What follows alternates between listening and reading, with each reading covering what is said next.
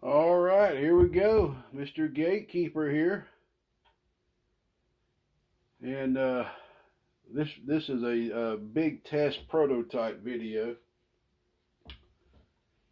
because this Christmas I was blessed enough to be blessed with some new equipment from a very good friend of mine, Mr. Jeff Bodine, which has heavily invested in what I do since the day that I met him, honestly. And it isn't like he invests loads of cash or anything like that. He's nice enough to where when he sees that I'm in need of something that could help make these videos better for y'all, he'll try to help me out if he can. So big shout out to Mr. Jeff Bodine for this. So right now I am using 4 devices. I'm using my phone that I normally record on to record my voice. I'm using the newest edition, a digital camera, which you can see right here in my POV, which is a really cool camera. And he also hooked me up with this mount right here, which is really cool. I've always kind of wondered how they set all those mounts up and stuff. This thing is like a universal mount that I can mount up on the ceiling if I had rafters or whatever. But I actually put them both together like this to try to hold, like to do a kind of an overhead view at what I'm working on. So it's just something I've been wanting to do for a while, and I've been so busy trying to catch up on work, I haven't been able to look into all that stuff. But one of my main focuses for 2024 is to make my channel more easy on your eyes. Let's just put it that way. More easy on your eyes. So no more getting all drunk watching my videos falling all over the place. And I also have a pretty cool music artist that has been nice enough to make me a little, I guess you can say, a Gatekeeper promotional song, which I've been looking forward to putting on one of my videos. But the problem is all of my videos that I've really been releasing has already been uploaded to my channel, or unless it's videos like this, and I wasn't wanting to use that for a video like this, a transistor video. So that will be coming too, because I'm about to be making a new video of a build I'm finishing up. But anyway, to get all past all that, we got a new brick of HGs. Yes, sir. Now, when I ran this sale during Christmas, I ran out of all my miscellaneous transistors. I call miscellaneous the ones that don't sell as much, like 2290s, 1446s, 454s, like that. I ran out of them pretty quickly. So, and I also ran out of 2879Cs very quickly.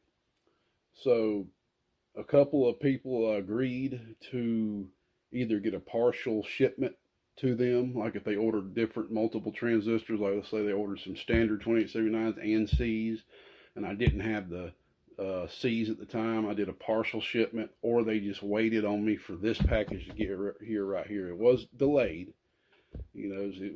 I ordered it literally a day before, I think December 29th, I believe, when I ordered it, or maybe a couple days before that. I can't quite remember. But anyway, it did take a second for it to get here, and it's here. And this right here will restock me completely on finals, radio finals, and everything. So I'm completely restocked.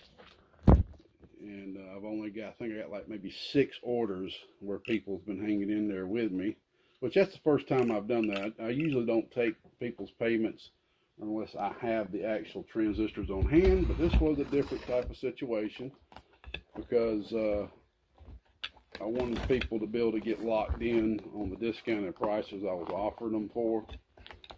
And plus I knew that it wouldn't be too long for the new to get here. But I'll only do that during times like that. Other than that, if you ever hit me up and I don't have transistors on hand, What I normally would do is say, hey, if you're willing to wait on me, wait until the transistors get here, I'll give you a little discount. And that's my way of saying, hey, I should have these transistors on hand no matter who hits me up. So it's kind of like a little way of saying, since I don't, I'm going to hook you up with a little discount. So it looks like they fit the finals and the regular. I like to see how they fit it. Ooh, wow. I was about to say, this is heavy. Wow. Yeah, this is heavy. We got 100 2166s, 100 1969s, 100 2312s, 40 2290s, and 20 2510s. Now let's talk about these 2510s real quick. 2SC 2510s is a 28 volt transistor, BJT, bipolar junction transistor. And there has been a couple of builders that's played around with them. I personally myself hadn't. I know BBI has played around with Toshiba 2510s. I noticed a video of that. Yeah, I am restocked on the finals, everybody. Goodness gracious alive. I can see, looks like a couple fell out in here. That happened last time too. They didn't even tape this. I'm going to have to get on to them. No big deal. I'll get in there and get my light so I can organize them all. So good deal. So I ain't going to worry about doing all that on camera. I'm going to put this to the side. But basically back to the 2510s. My buddy Danny, Big D, 1, 2, 3, has been working on putting a package together up there around the Chicago area, a base package, and it seems to be working pretty well. So it looks like he's going to be releasing a new line of the Mowatt amps out there. Now, one thing I have noticed, you know, is something you got to get used to, being double the voltage. They can't handle as much drive. So that's something people are going to have to get used to. So it's a little easier to blow them if you drive them too hard. But we've had this issue already with customers with LD MOS or any 50 volt devices. It's hard to get your mind state out of that drive. You know, we're so used to drive, drive, drive. We need all this drive because the transistors are not efficient. You know, very, very, very, very, very lack of efficiency. So they take more drive to get them going. But once you start getting into higher voltage parts, that does change a little, especially when you get into the metal oxide devices. Alright, so what do we got going on here? We have ourselves 40 1446s. Shout out to my boy Vinny out there. He's been waiting a while. Not a while, but he's been waiting along with everybody else. Because as soon as he put his order in, I noticed only had one left. So he's been hanging in here with me. I know he'll be happy to get them in. And we got 80 2879Cs. And I know these are going to go quick. So y'all, if you need some Cs, you might want to hit me up pretty quick. There's only 80. And I've only got like 8 or 9 left from the other. I'll be putting in a order and start strengthening my stock again for the year. I need to get it strengthened up to where if anybody hits me up, I got what you need. That's the goal. I think I'm gonna start saving these. I'm gonna get me one of them sealers so I can reuse these bad boys when I'm shipping static devices where static can harm them. Oh, wow. Look at the HFE on these buttes. On the C's, we have an HFE scope of 80 to 86. You heard that right. You heard that right. The biggest HFE I have seen so far with the C's is an 88. I actually had 6 of them, and I saved them, and I was going to save them and use them for myself, but some guy talked me into selling them to me, to him. But this right here, wow, nice. 80 to 86. Goodness gracious alive. So yeah, I'm about to sit down and go ahead and fine match these bad boys for all y'all Atlas lovers out there.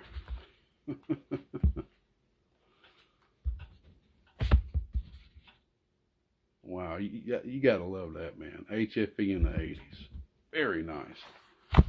Now, I still got about 200 or so standard 2879s, everybody. If you're needing some standards, so just shoot me a text. I'm done adding all the transistors to the website that I have not yet released. What I'm doing now is adding all the parts, and I am looking forward to it because it is going to save me so much time for y'all to go to that site and order instead of me doing everything manually through text. So I'm looking forward to it. It's going to free up a lot of time for me to spend more time on the bench. And I've been wanting to turn this area right here into a bench, a second bench. That's why you can see I've got my bird meters in here. You can see that on the camera. But it's going to be a simple bench. Probably just do small repairs, maybe small builds. But the problem right now is my son, which he's getting his learner's license right now. He normally stays with his mother during the week, and I get him on the weekends. That's pretty much how we've always done it. But their house flooded a couple of weeks ago, so he's been staying in this room all week long, which has gave me less access to it. So I won't be building another bench in here anytime soon till they get all that figured out. But anyway, can't wait to see how this works out with the different cameras. Just kind of testing. We'll try to edit them together and everything. But I am completely, and I mean absolutely completely, restocked. I'm trying to remember, did I order 454s? I should have ordered 454s. I honestly should have. But I still got maybe about 14 to 16 left. But I'm kind of knocking myself in the head for not ordering 40 454s. So no big deal. I'll order them with my next order, which will be more C's. So I still got about 200 standards with the C's here. All right, I still hadn't made my little video stacking up all these boxes right here, kind of just showing everybody. It's going to be mainly a thank you video to everybody. I was thinking about mixing it in with maybe a little giveaway too, but I was sitting there thinking about it, and I was like, if I make a video like that, it's people may look at it like a bragging video, but there's a difference of bragging and kind of jointly thanking the community for picking me to buy your transistors from. I mean, it don't have anything to do with me being the guy that contacted HG in the beginning to help get these transistors for us to use to keep our hobby going. It ain't about that. It's about, because I'm sure if I wouldn't have done it, somebody would eventually done it. So there were people already attempting to do it, but they were more out for themselves, getting a transistor made with their name on it. And I just knew. I mean, I just zoomed out and looked at the whole situation, and I just knew if I didn't do that, but just told them I want to help in any possible way I can to help their transistor they have at the moment work as good as possible, that they would be more apt to put more time and money into making their transistors better. I mean, when I first talked to HG in the very beginning, I'm going to go back and pull the emails and text messages and all that. I painted a very, very, very, very colorful picture of, if they did do this and put this time into this, of how big of a return of investment, ROI, that they would get. And my friends, They got it. They got it. And I let them know all the big players of the game back then, which then a lot of them were contacted by HG after we finally did all the testing, and like, okay, we got a 2879 that's ready to rock and roll. And that was the, what we call at the time, the 08-8s. So we got the 08-8s and the 08-4s.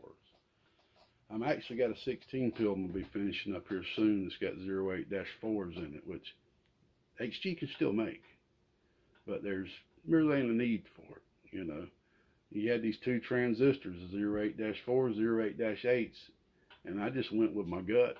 The 08-8 seemed to do a little bit more power with less drive, and that's what I rolled with, and that's what we're using today.